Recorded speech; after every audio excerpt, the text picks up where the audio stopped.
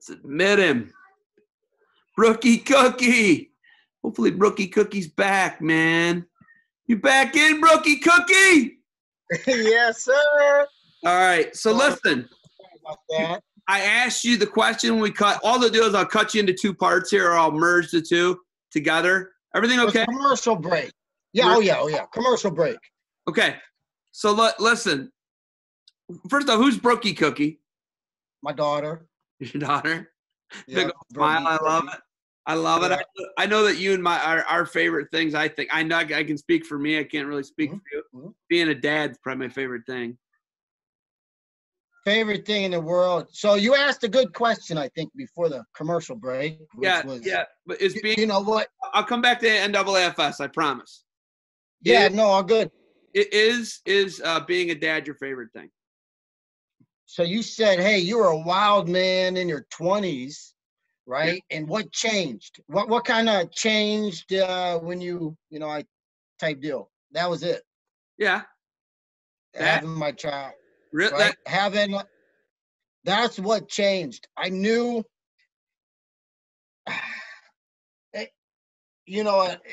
to say it, it's like this. When my dad passed away, I was living right for me, but I was still, it was a lonely time in a way. So I was still living, without my dad. That's what it felt like. I was living, but it was without him. So when I got married and I had a child, my daughter, Brooklyn, I would say it reawoke me into you can go to a dark place when, bad things happen or, unfortunate things happen. You go to a bad place a little bit or, not even a bad place, but a dark place. And then this beautiful little girl comes out, right? And it's yours. Yeah. And so it gave me another life. It really did. It gave me a life to be good all the way around for. And that's what did it. And now Brookie Cookie's game changer is what you're saying. By far. The best thing that ever happened to me. And I think to answer your question, the best thing, right? So being an Olympian or, winning some NCAA titles and things like that were my main goal, which at that age it should be. And not doing that, but, I'd say my biggest accomplishment isn't, or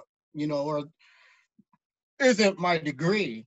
My biggest accomplishment is, my two kids and my wife. I believe I have a great family, and from the top down, wife being at the top, right? Top down. All I ever wanted was to stay in wrestling probably my whole life because I love the sport. For me, it gives me energy, makes me feel good. And then I'm able to help a lot of people, just doing what I do and knowing what I know and coming out of that. I love, as far as coaching. Wrestling's for me. The workout is all for me. The training and everything. It's really all for me. I mean, I get excited of learning new things in wrestling. For me, like adding to my toys. And then giving is, is a reward that, you only really know until, you help those in the coaching and it's not necessarily your national champions at all. It's hard, a guy like Joey Davis, I feel like I gave a lot, but I don't know how much wrestling I really gave him.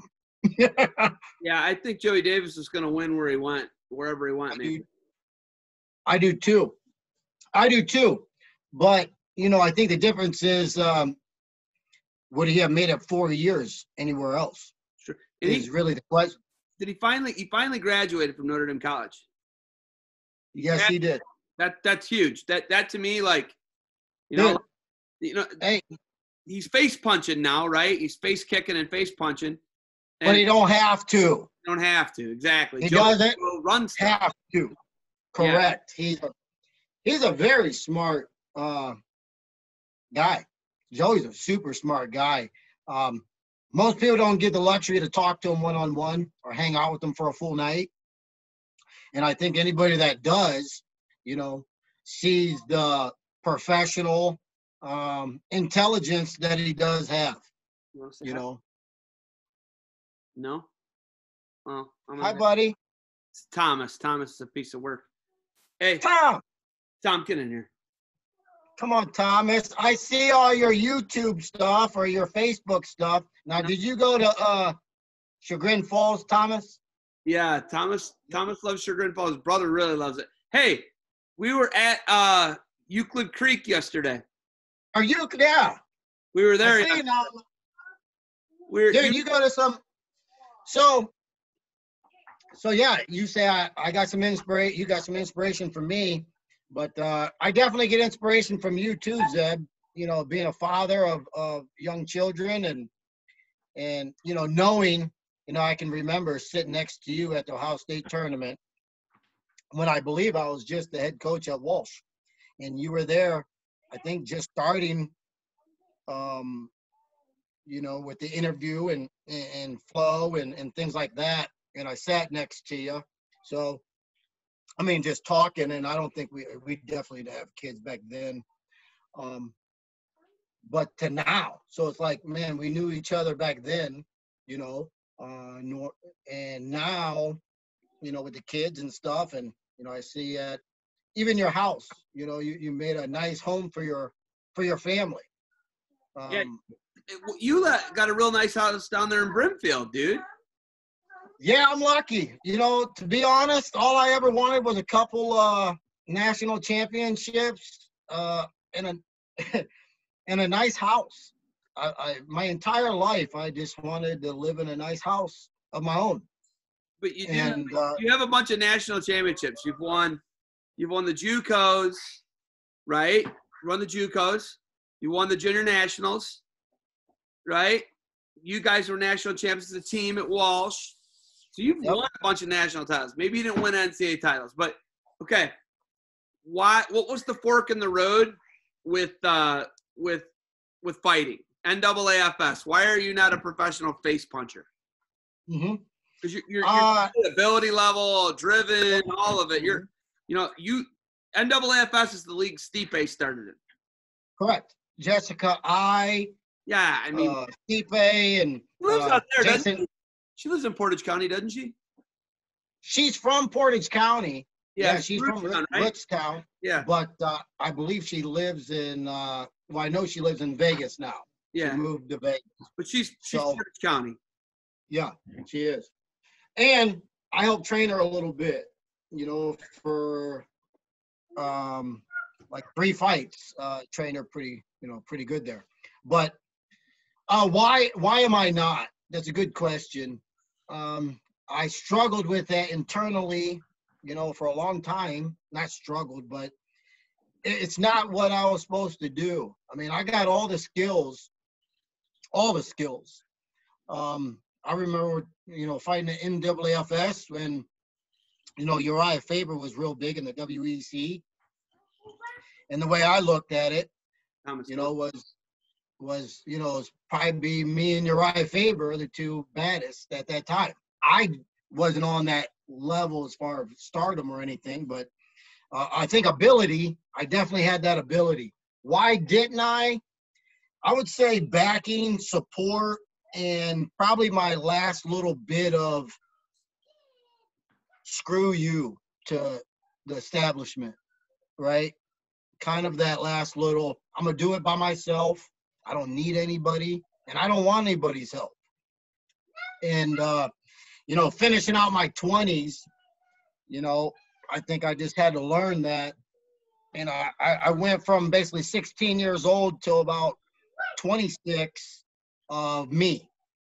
And I didn't really care what people thought or did, or, I'm always a good person. I don't think there's too many people out there, hopefully, say like, hey, he's just not a good person. I mean, I believe I'm a good person.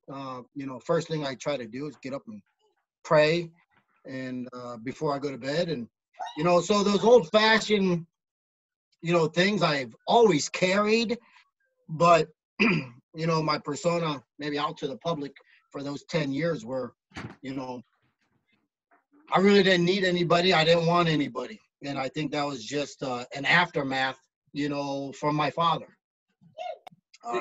and how that went. And then when I met my wife, Tiffany, and, you know, thought, okay, I can't be like this. I want to, you know, get married and things like that. And I got to give to her, you know, more than I'm going to give to myself. And, you know, I got to shut my mouth too, when, you know, I could have just been talking and backed it up. So I learned a lot from that, and she taught me a lot. So, and then our child, you know, Brooklyn, and now Jagger. So, yeah, from, you know, for those 10 years, it was, you know, I think if somebody would have picked me up, you know, and they tried, it was just a little too late. Dan Henderson actually reached out to me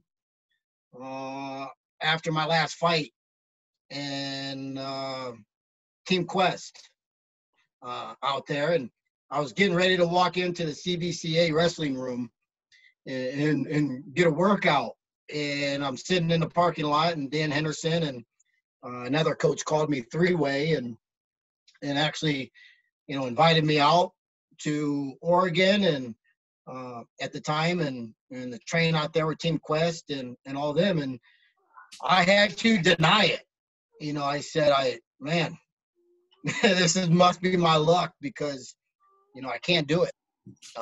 My wife at the time was 3 months pregnant. And I said, you know, and I talked to her, and she told me to go. She actually said, go. She goes, because I don't want to be with you and have you sit here 10 years later saying, hey, I regret it. You should have did that. I should have went. So it was ultimately my decision. And I decided, I believe, to stay and grow up and be an adult more, right? Yeah. As they said. So sorry, my wife's scooping old Thomas up here. Oh no, you're good. We got the same house. So here's my favorite thing. You have like zero regrets about that. That's what I love. I have zero. I love it, because like so many people, like, I have no regret. Professional face puncher, and there's not. I don't know if there's any more a person who's more built for it than you. I agree, and I mean, to be honest, I boxed this morning. You know, boxing, like I told you, when I was 16, and my father passed away, and I was kind of on this high journey. Right, in high school, I was doing pretty good, and I was, you know, being praised, and you know, that was early 90s, and Mike Tyson was still, you know, top dog. And so I kind of wanted to be like that, you know, like the Mike Tyson. And I believe I kind of was. And then, you know, I just didn't have the money or backing. And then, so I like that you don't have any regrets about it. And I you know, I don't hear like you talk about fighting all the time. You're not like some guy who's like super into following and jockeying the UFC, even though that you can still go train with those guys, is the crazy thing about it. Because I trained last. Right? You went out and trained with Joey, didn't you? Yeah, I trained with AJ McKee, Joey Davis, you know, Tone, the head coach, AJ's father, Mr. McKee. And fight at like 50-something, didn't he? Like 2 or 3 years ago? Dude, he took me down. Hey, he hit me with a double. So I went out there. I trained with the 185 Bellator champ. Thought I did okay with him, and, you know, trained with Joey and AJ McKee. Trained with those guys, sparred a little bit with those guys, definitely wrestled. And then Tone, the head coach of Body Shop, I was like, hey, let's roll. You know, and he's 52, 50. Yeah. You know, 51 years old. Is his kid still undefeated? His kid's undefeated, right? And Joey's undefeated. Yep. So me and him rolled. Yeah, I got a great experience out there. I mean, my goal is to be able to roll. You know, I still watch Dan Gable and see what he's doing at his old age. And that's my goal, is to be able to hit punching bags when I'm, 65. Get up, and kind of resort back to what my coach said. Hey, as a freshman in high school, said, hey, you're going to be a wrestling bum, but not in that way, not in the bumps way, more of the back then it was kind of like the Dave Schultz, you know what I'm saying? Yeah. People do wrestling for a living, train into their 30s and even their 40s. I feel bad because when we say wrestling bum and I say wrestling hobo, I'm not saying people who are losers. That's not what I'm saying. I'm not saying people who are drug addicts, people who are felons. That's not what I'm saying. Not at all. No. These are people that, like, they're, as John Stutzman says, POWs, prisoners of wrestling. These are people who cannot get away from the sport, and I don't think it's a negative. It feels like it's derogatory. It can be. Say it. It can be, yeah. It can be. But at the same time, you didn't do that though. You took another path.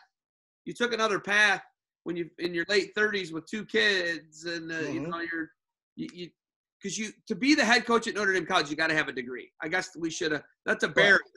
That's a barrier in all the NCAA institutions. To be any paid coach that's not volunteer, you have to have a degree. You got to have a 4-year degree. A lot of institutions as well, you got to have a master's as well. Not even just that. Being there, and luckily I started as a volunteer, 8 years ago. Started as a volunteer position, and then I moved up to a full-time position, second assistant, and then head assistant, and now head coach. Coming off the street more, I don't think a lot of people would have that ability to do. One, not have a degree and go and coach. And 2, some of them can't even go into coach just with a bachelor degree.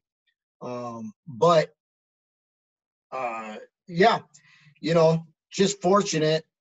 Who brought you in? How'd the connection start with Notre Dame College with you?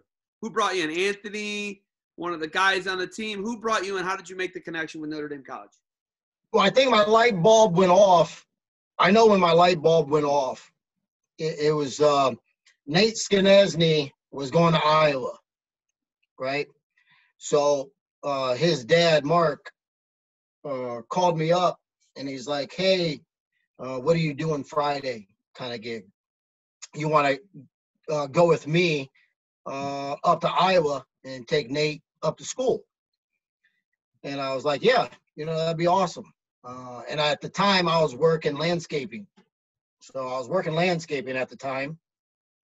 Got off work on that Friday, went with Mark and Nate to Iowa, and dropped them off at the dorms for the orientation deal.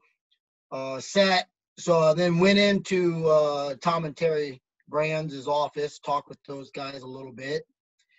And that's when my light bulb went off. To be honest, I looked at Tom and at his office, and I'm looking around, and I'm just seeing how he interacts. And when I left there, in my own head, I go, I can do that. I can do that. I can do that. Not that what they're doing, but as far as a head coach, I can coach. I can do this. So I went home, worked the following week. My loophole was a guy named Garrett Linton that I helped coach a little bit at Rootstown High School. And then he went to Notre Dame. So at work, I call up Garrett Linton and I said, hey, what's the coaches up there? I know them, but what's their numbers? Anthony Ralph gave me Anthony's number. I didn't have it at the time, and Frank, Romano. So I said, all right, give me Coach Romano's phone number as well. I kind of know him a little bit, and I know how, he's a pretty smart guy. So if somebody's gonna know how to coach in college, it would probably be Frank Romano. So he gave me Frank's phone number, and as I'm raking, I call up Frank, Frank, Sonny Marchette, how you doing? And ask them a simple question.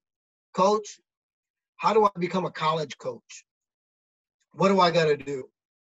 And he's like, well, you got to get a degree and boom, boom, boom. And, kind of went through some stuff. And I was like, all right, sounds good. Appreciate it. Got off the phone, called my wife and said, hey, what's that online school? Online of Phoenix, Arizona, or, online Phoenix, yeah. Right? So we started looking into that. I started looking in, being, at that time in my 30s, and I had a family just starting. So I'm like, man, I should probably get college for cheap at this point, take out some loans and go that route. Well, it was that night when Anthony Ralph called me, and he's like, Sonny, dude, you want to coach here? And I'm like, yeah, let's do it. I go, what do I got to do? And he said, well, let me talk, but I think I can get you in. And I was like, all right, cool. So he's like, I was like, well, what's the pay? Because I didn't want to, landscape anymore.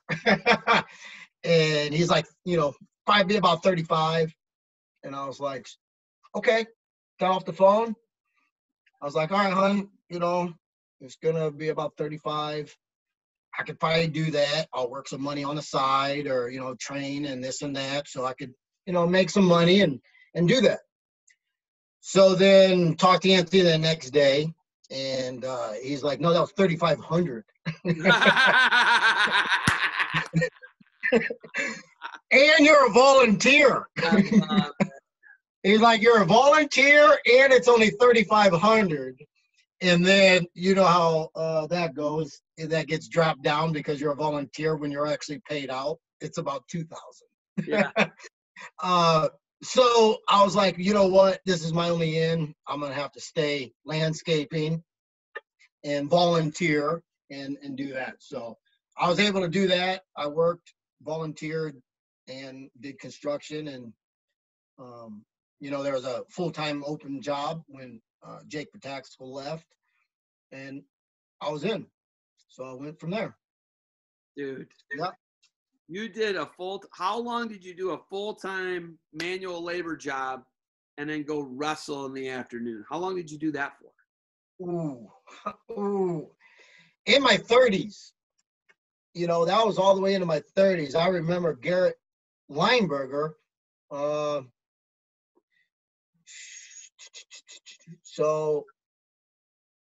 Lineberger. So I was 36 because we were jogging at practice. And I was jogging with him at the beginning of practice. All right, start jogging. I'm jogging. And Garrett Lineberger, he's out stretching, he's holding, he's slowing things up. So I go over to him and I'm like, hey, let's go, dude, pick it up. Let's go. And he's like, hold on, man. I'm getting, I'm kind of beat up. I go, how old are you? And he's like, I'm 18. I said, well, what's double that?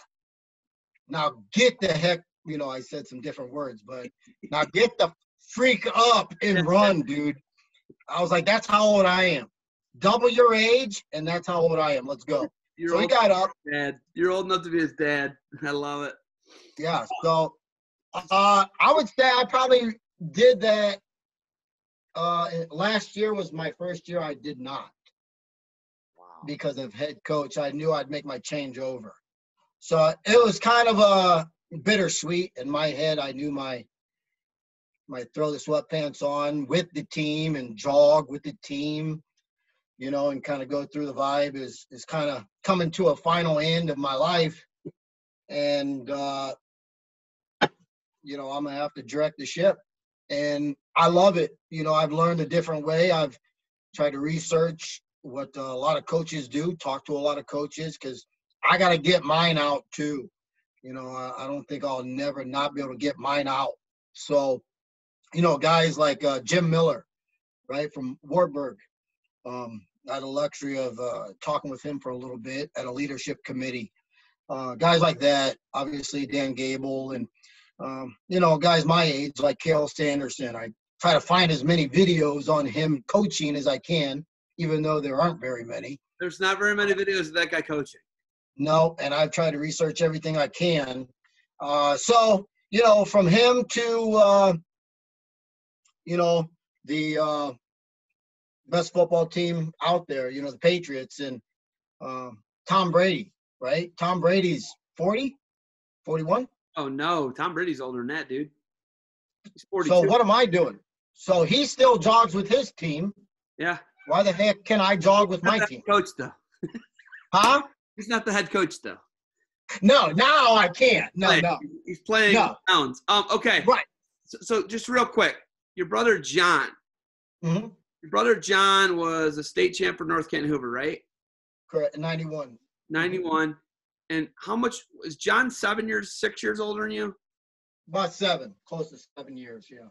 John did a non-traditional thing. Where did he go right out of the gate? Did he go to Tri-C? Where did he go right out of high school? Minnesota. So he went to Minnesota right out. And okay, John had this crazy journey, and then he came back as a 30-year-old and won the NCAA. He was 30 years old, and he won the NCAA for Augsburg, right? Yes. And it's kind of like, I don't know if a lot of non-traditional students have done what John Marchette's done. No, not a lot at all. You know, I mean, just to go back to school, it's tough enough, like you said, at that. And then to compete is another, you know, animal altogether. So, yeah, I think our family, you know, I never looked at it like that until maybe you just said that. But, you know, I think there was, as a whole, the guys, you know, in my family, probably had about a 7-8 year, I would say a hard run, just because you know, our father passing so young, and that direction, right? I mean, you got my older brothers. I got 2 older brothers. I'm the youngest in the family, and everybody was kind of like not sure what's going on. He was so, you know, prevalent in our family, right? As the dad of the home. Yeah, I think we all kind of just took a different route, and then, you know, probably about 6-7 years later, kind of woke up again and was like, all right, well, he won't want that. My family won't want that. And, you know, it's never too late. So I'm done feeling sorry for myself. I'm done, you know, taking my life maybe the other direction when, you know, the whole time I know what I got to do in the right direction. So if I know what to do in the right direction, it's just time for me to follow it. And, you know, like I said, for me, it was, you know, meet my wife and, you know, have my kids. Is John, you and John are still pretty close. John still comes and hangs out at the house, and you live in like Akron or something like that. Yep. So, and we're super close. You know, we've always been close. You know, especially after my dad, he was my main coach all the way through. And, you know, and we've had a lot of great times too. Even when I went out the last, and he actually went out there as well and was coaching, and then got picked up. So that's how he got picked up. That's a crazy story, which is we're out at last. Augsburg was so we're out at last and in California. My brother's there as a GA, or not GA, but you know, a volunteer coach.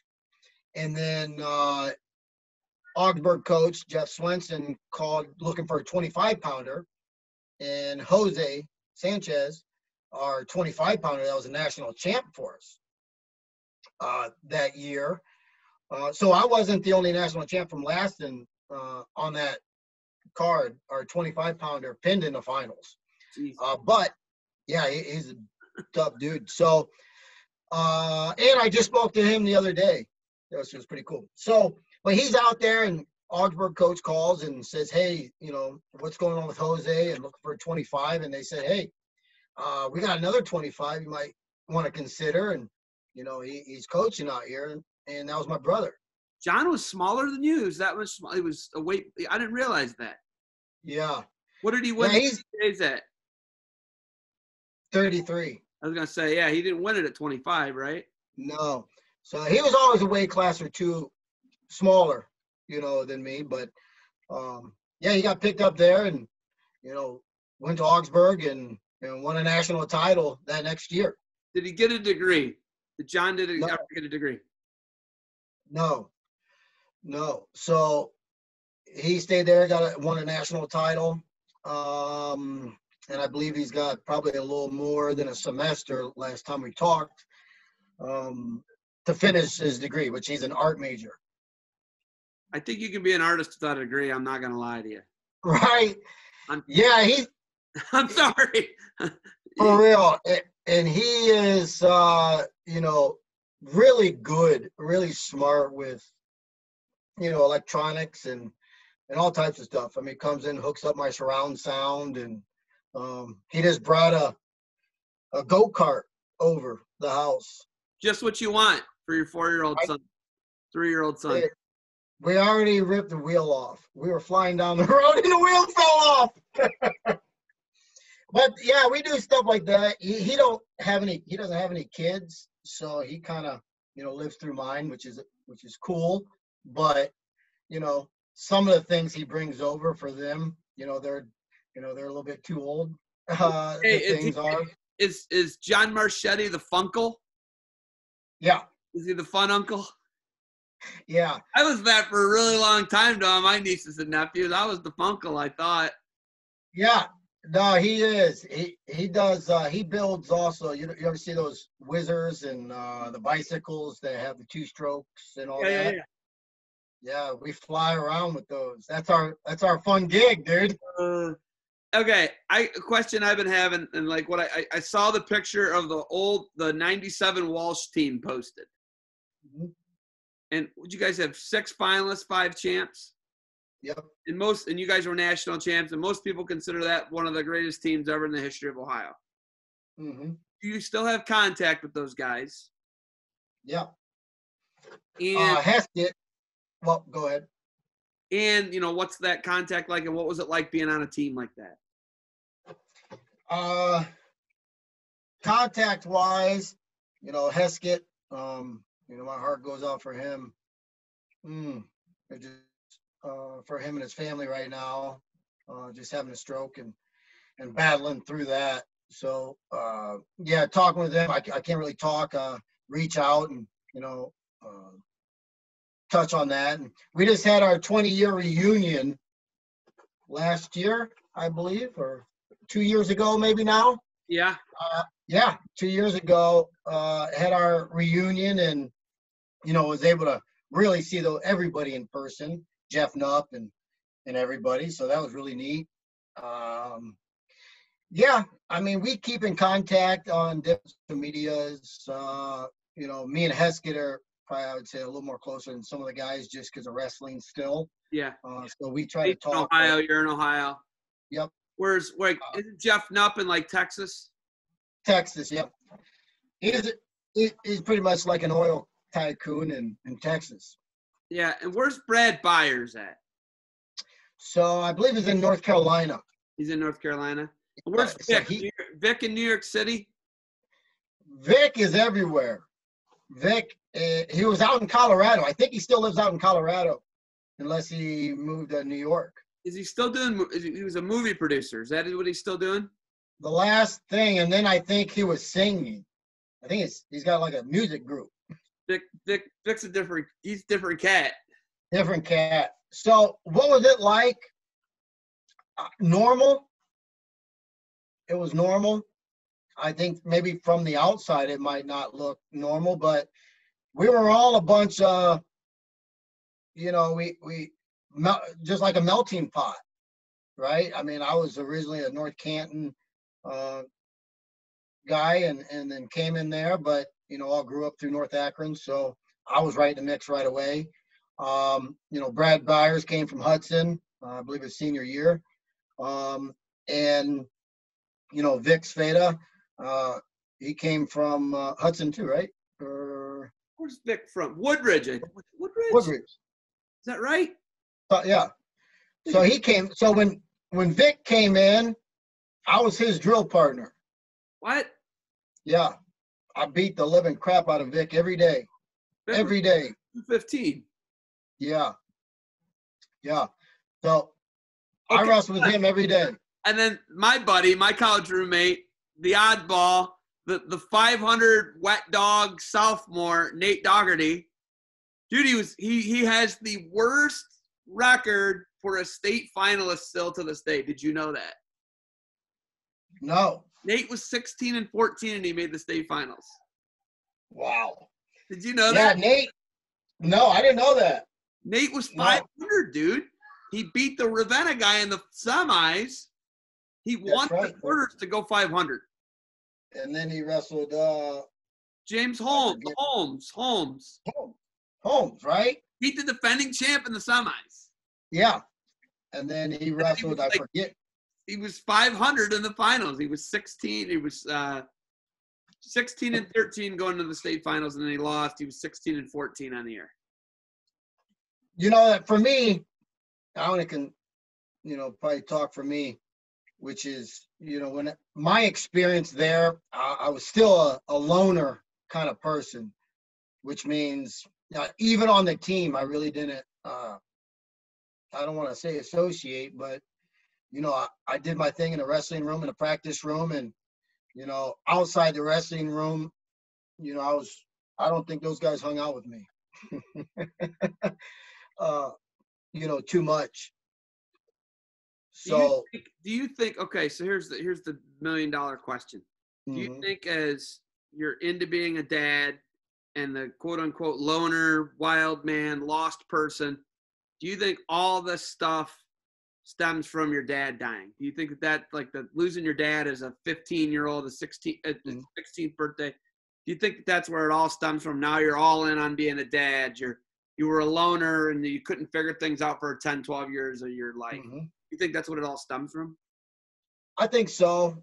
I really do because, me and him were really close growing up, right, till almost 16 years old. And, you're kind of, I was kind of at a,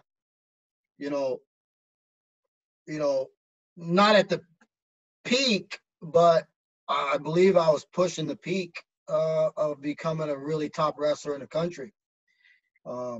Wrestling Guerrero in the finals, and I went to all the cadet world team trials and, stuff like that. And then, when he passed away, there was a huge void in my life in the home too. And then Walter Marchette, retired and left and went to North Carolina. So, there was I think from there I took a lot of lonely time that I don't think many kids did back then. I mean, I remember sleeping in my car in the Walsh parking lot, in training.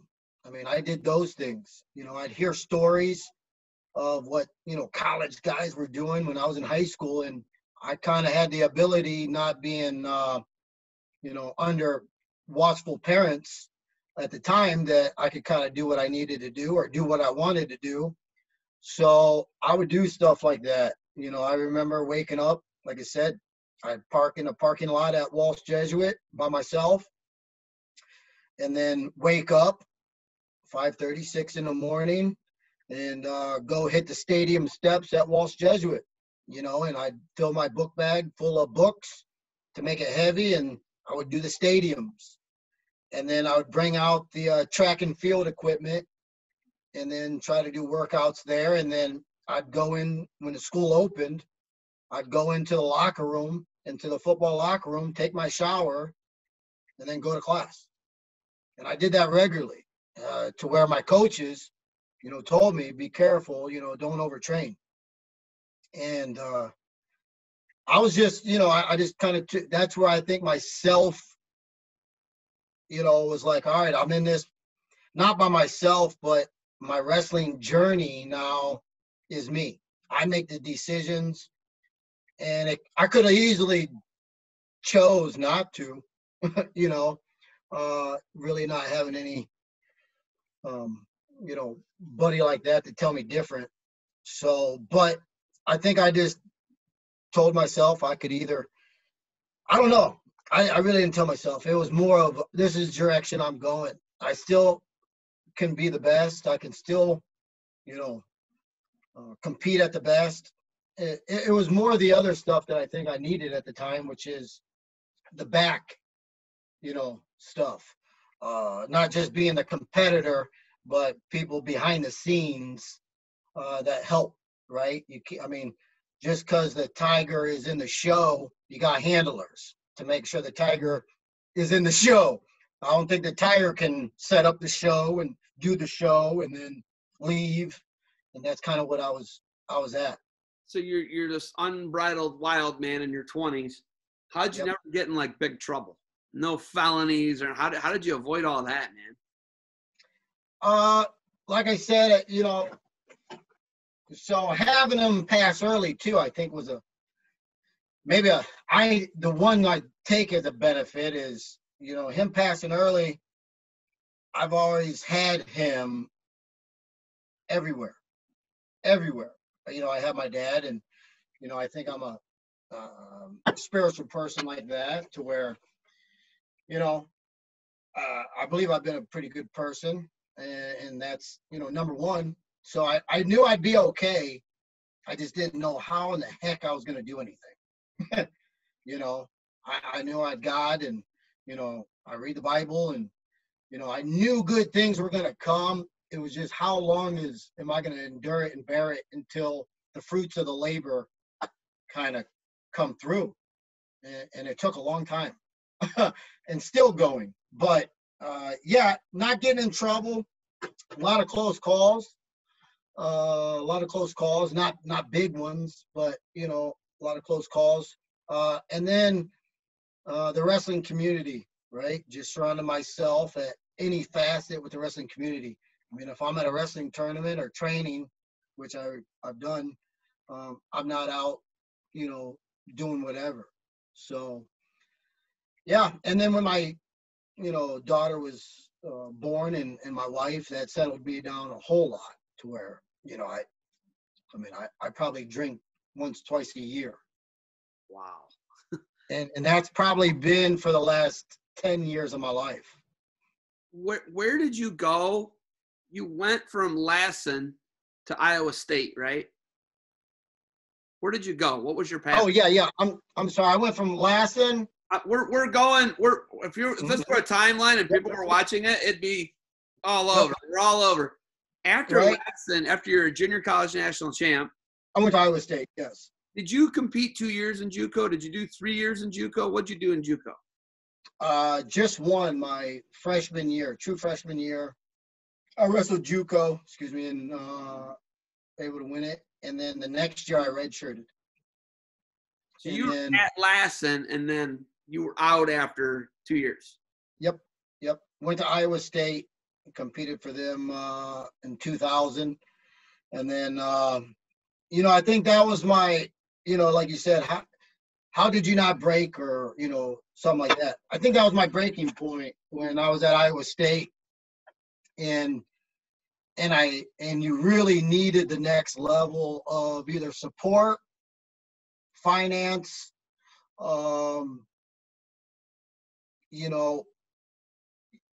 that's what I needed. And, Division I is a different animal in a way. So being as young as I was, I was lucky to have, guys like Kel Sanderson on my team, seeing a lot of things that he had and did, and the support, what always struck me, but it was, I tell you what, this was real hard, was after practice at Iowa State, coming downstairs to the locker room, walking out of the locker room, and guys like, Kale, his mom and dad were sitting on the bench waiting for him, getting ready to take him out to dinner, or, whatever. And I just remember, talking with them, hi and everything. And I'm just like, man, none of these people have a clue. And I've never told anybody. This is the first time I've ever told anybody. But I'm like, man, you guys have no clue. I wrestled your son, and my dad died that same hour. So wild, man. So, you know what I'm saying? And in my head, as I walk out, I have a feel sorry for me attitude, and like, dude, how lucky, and not putting it on him like, look at you. It was more of like, good. That's awesome. Like, that's awesome.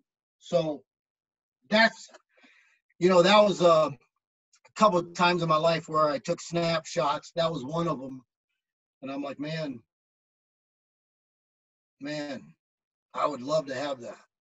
So right? now you have kids that are like that. You have guys on your team who have they don't have either parent, right?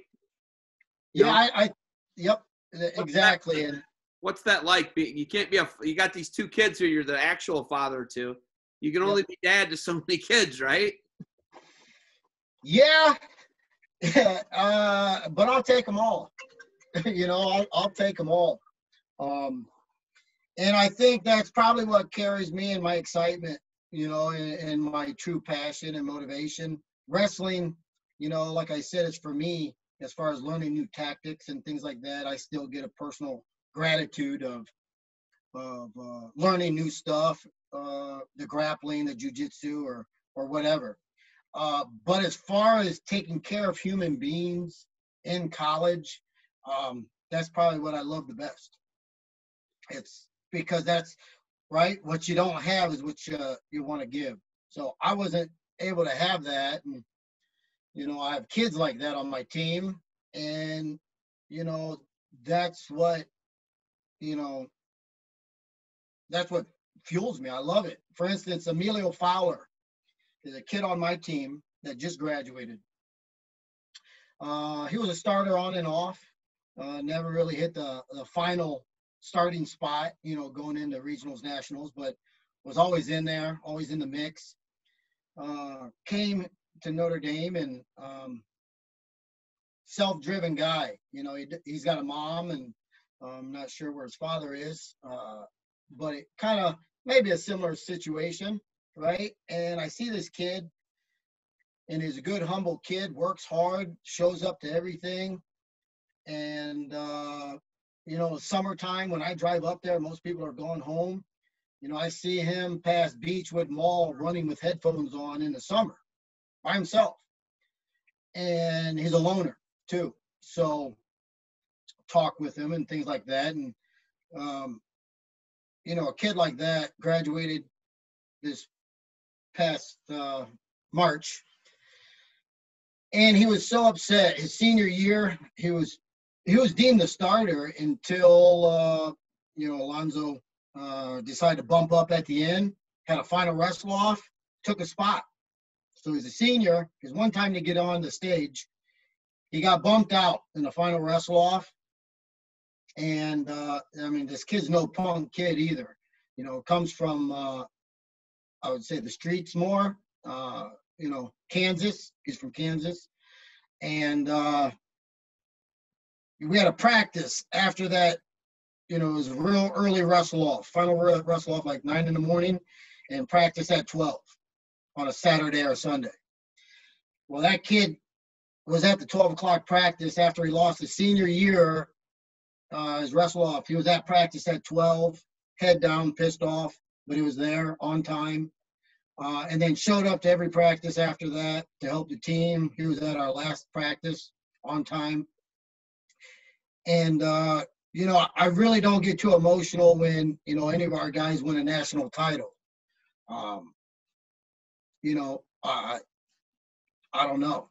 I've been lucky to been in a lot of those chairs, so maybe that helps. But a kid like this, I did, and I told him if we could do awards this year, which we can't, I'd give him my own personal award, which is a Man of Honor award, in which I think is higher than any award that I could give at Notre Dame, most improved or, national champion, best wrestler, or whatever. Man of Honor award means you honored yourself, you honored your family, you honored the team, and you did everything. So I gave that to him, and he's a kid that I told him, I said, man, I look up to you. You did something I didn't do. And, I was probably in a similar position, and I didn't do it. And for, somebody like you to come into a program, 5 years, wrestle for 5 years, go to college, and I believe he graduated with above a 3.0. He sent money home to his mom from doing work study. That's what it's all about, man. Like what you're saying about him, like the guy getting a degree, maybe you know, the starter, but those are the guys that people. I get chills, dude. I get chills.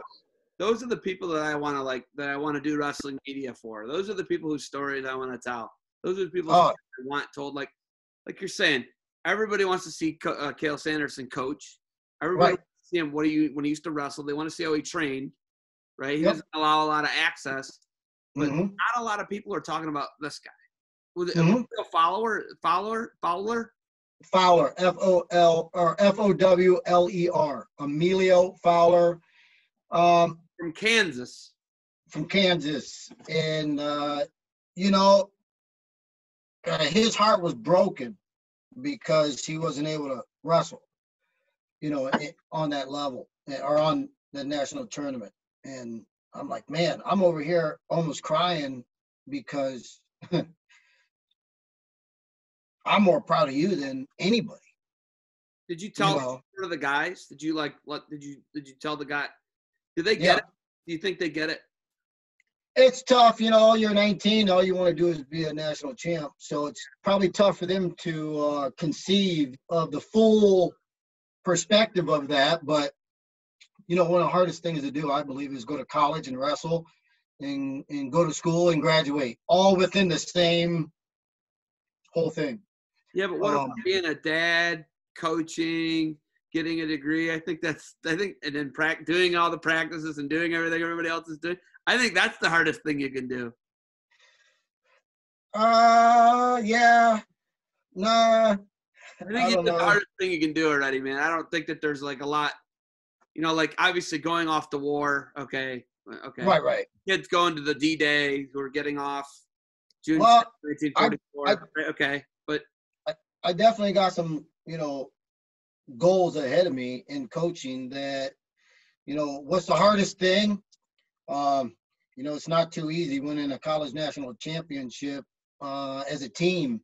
And I've had the luxury of being on those and coaching as well. But, you know, as being the head coach and kind of being your program, there's only 3 a year in NCAA that are crowned. And you only have 1 per division, right? So, you know, I was in control of me. And I think when I'm in control of me, I get all my stuff done. So it's not too hard just because it's my daily basis. But I think it's harder to control the uncontrollables and ultimately get all those people doing that same thing. That's tough. You know, we're built to get up and go to war, especially I believe our time frame and our era of you know, of who we are at 40s and plus. You know, I know you get up and you either with your kids or doing something, you know, working on your house and something. You know, I'm doing something. I just don't lay around all day. We go do something. I got correct noon with kids. Sonny, you know, speaking, you said there's 3 titles given away a year, right? None this year. Yep. Talk me through that. Talk me through the Thursday, because you guys are a Friday, Saturday championship. You were in South Dakota this year. You guys found out Thursday before. You guys were all out in South Dakota ready to make weight. Yeah, we flew out. Your NCAA tournament's canceled. Where was Sonny Marchette, and what'd you have, 8 qualifiers, 7 qualifiers? What'd you guys have? 7, right? 7 qualifiers. So we had 7 qualifiers. So you're going to make a run at the team title. Your heavyweight's going to win it probably. 84 and 97. Vizzetti, what weight's he? 84. 84. That guy's going to make a run. Okay. So up and down the lineup, you've got at least 2 to 4 guys that can win. Not like, that's a bit of a stretch, Zeb, but in D2, you got 2 to 4 guys every year who can win it. Yeah, Hunter Bray, I believe, had a real good shot. Hunter Bray, there you go, 133-pounder, right? Like Taylor Masuna took out the #1 guy in the country in regionals. Trey Grind took him out 7-2. You guys got guys 2 to 4 we guys. We're coming. Win it. We were not going there. Yeah, we were going to win. We were going to win the whole tournament. You won was 2018 or 2017 the year you guys won? It was kind of like, I don't know if we were really supposed to win, but you won, right? Yeah. What And that was kind of our mindset going into the past season as well. We left on a Wednesday, flew out on a Wednesday, got there, worked out. And then Thursday I had all types of meetings, but we set up our workout, I believe at like 1:00. So get there, I had a meeting at noon, did the meeting at noon, went okay, and then came out, seen the guys starting to practice. I had to go into a 2:00 meeting and then a 3:00.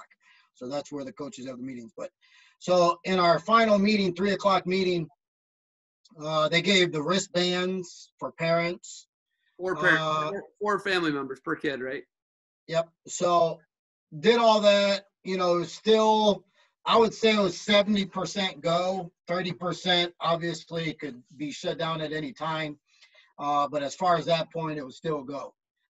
So I came out of the meeting in the venue, came out, and the guys just got done working out, just got done.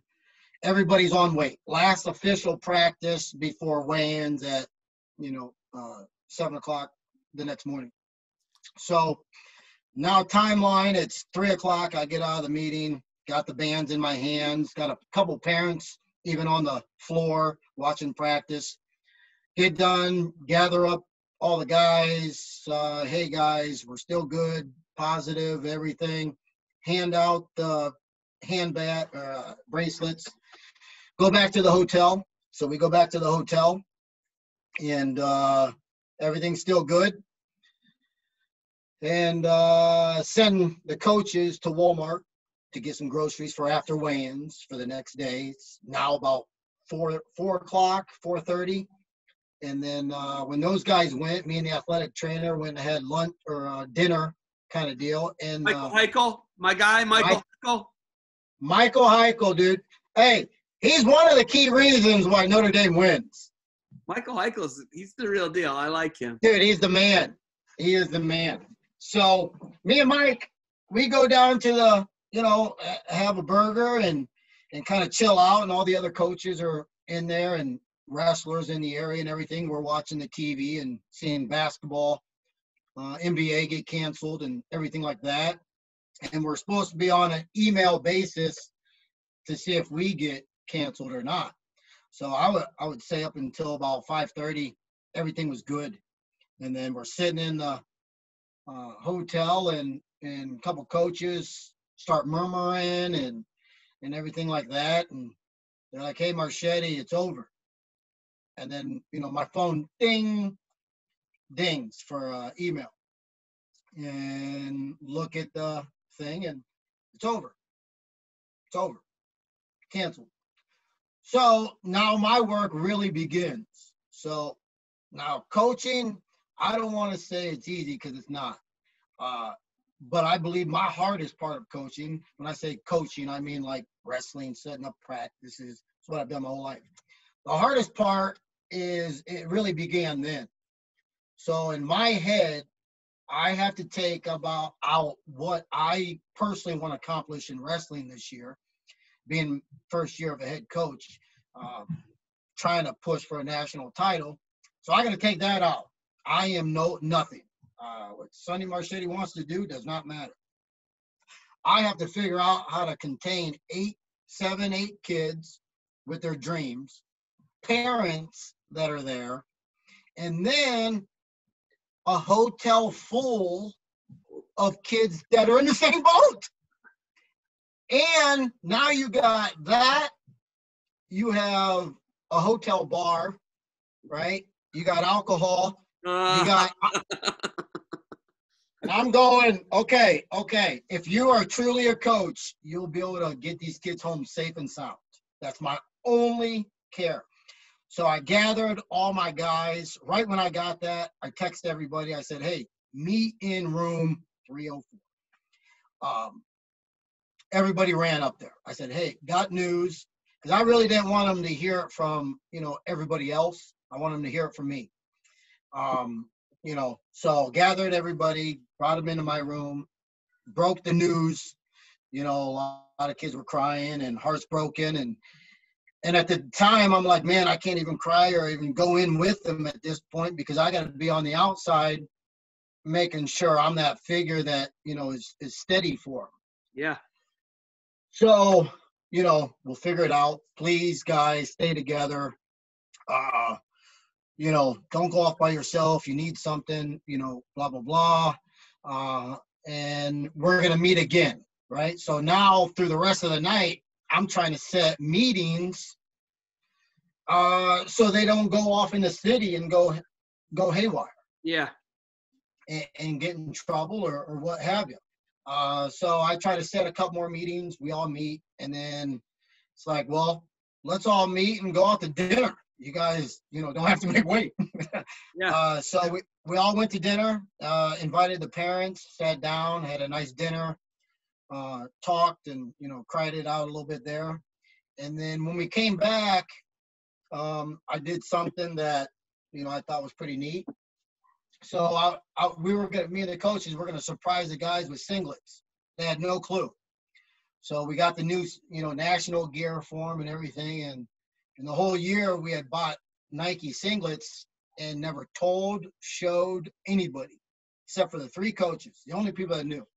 So we wanted to break them out at nationals without even the guys knowing the morning of nationals, right? To give them another kick.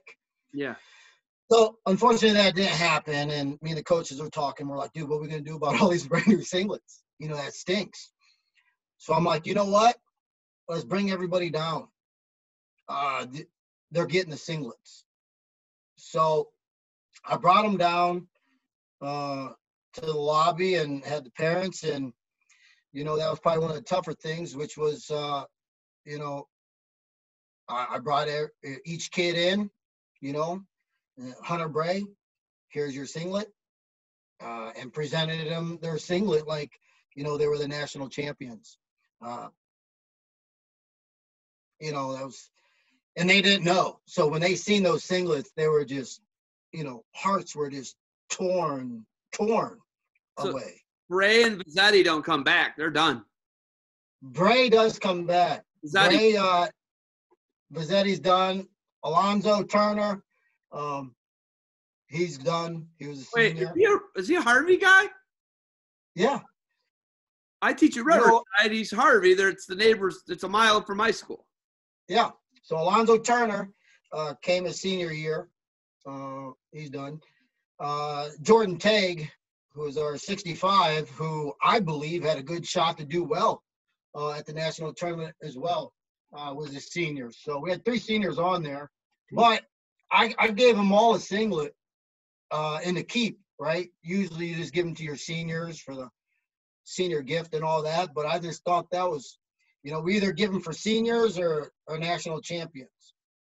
Can you shoot me a picture of one of those? I don't even need to post it on social media. I just want to see it. Dude, stay right there. Oh, we're going to get to see it. All right.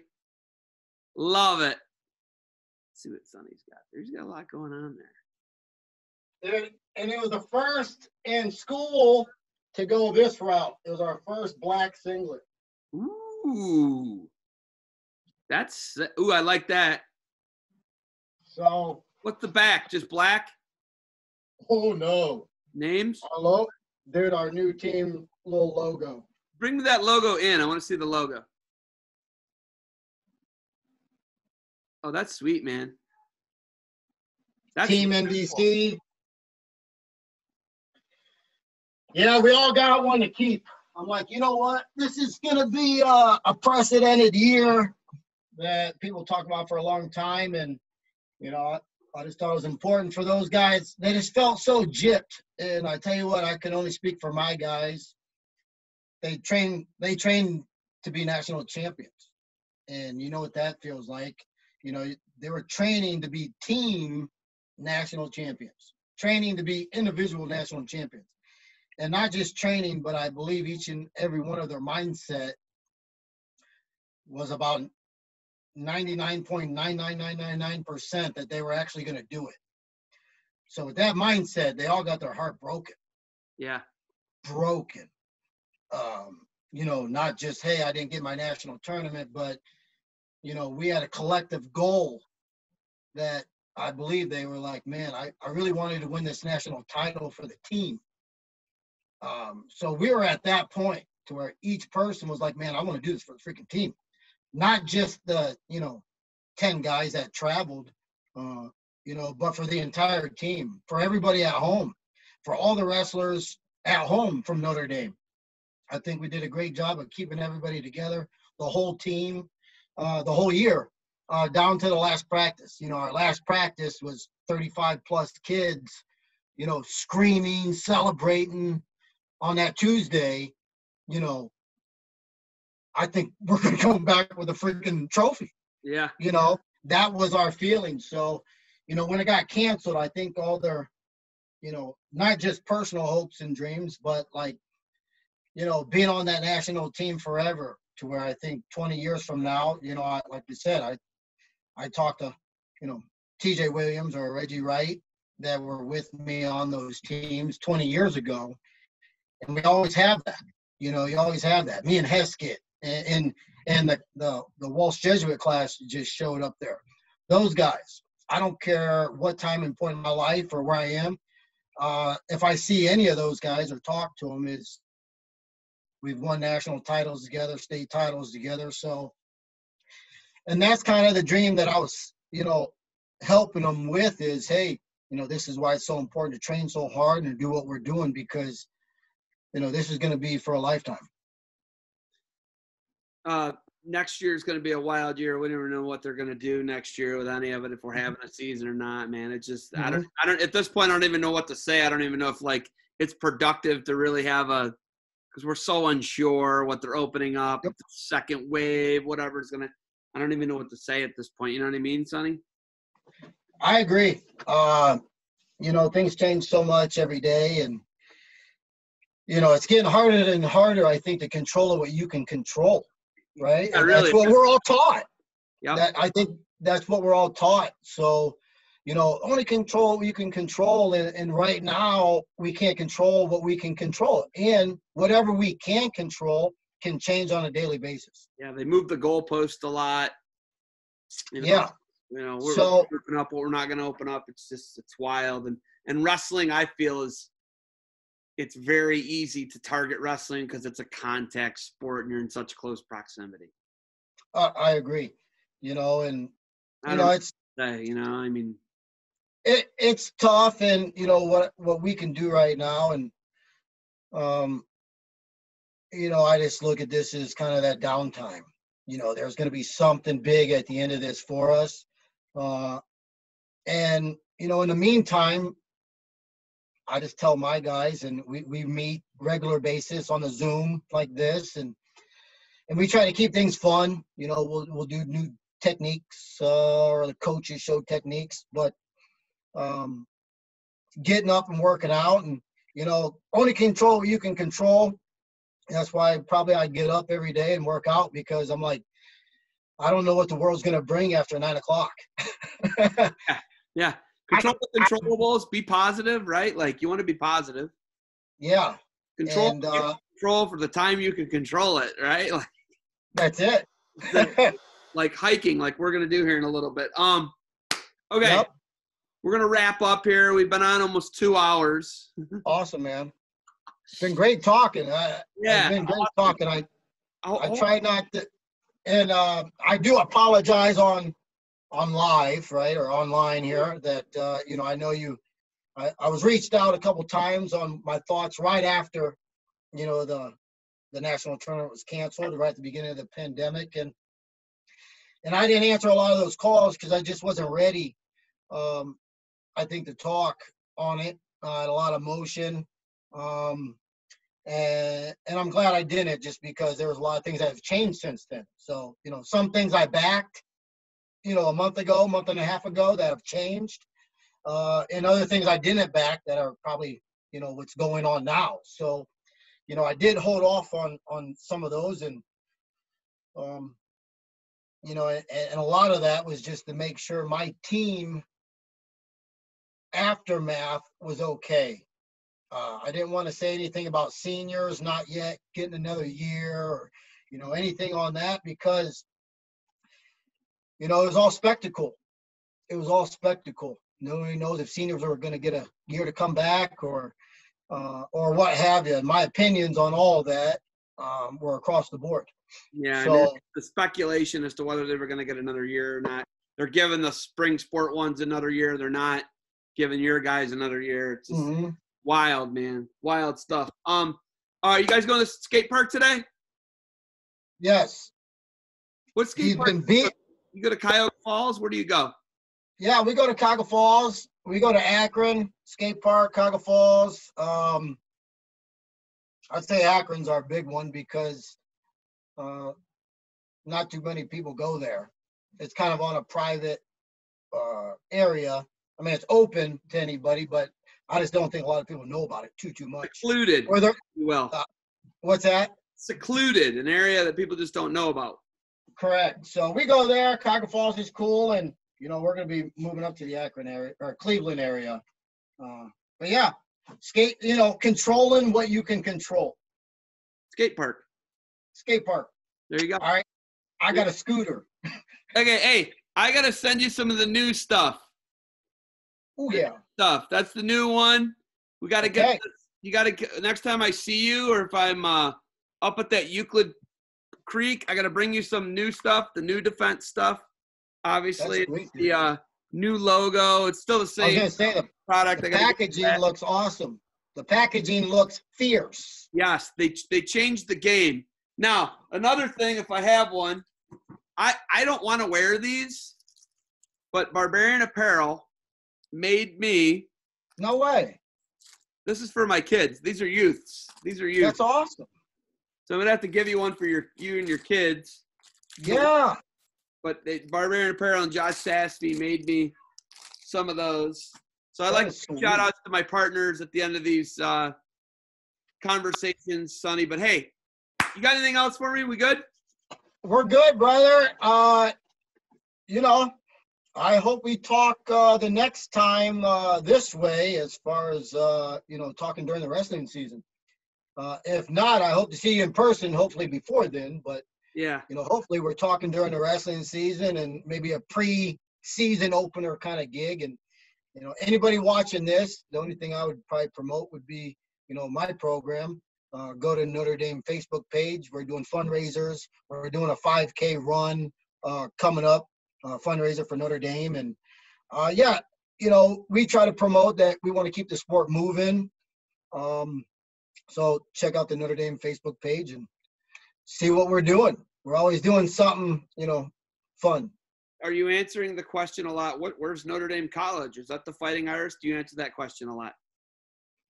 Yeah, and I tell you what, depends on where I'm at. I kind of go with the flow. Yeah.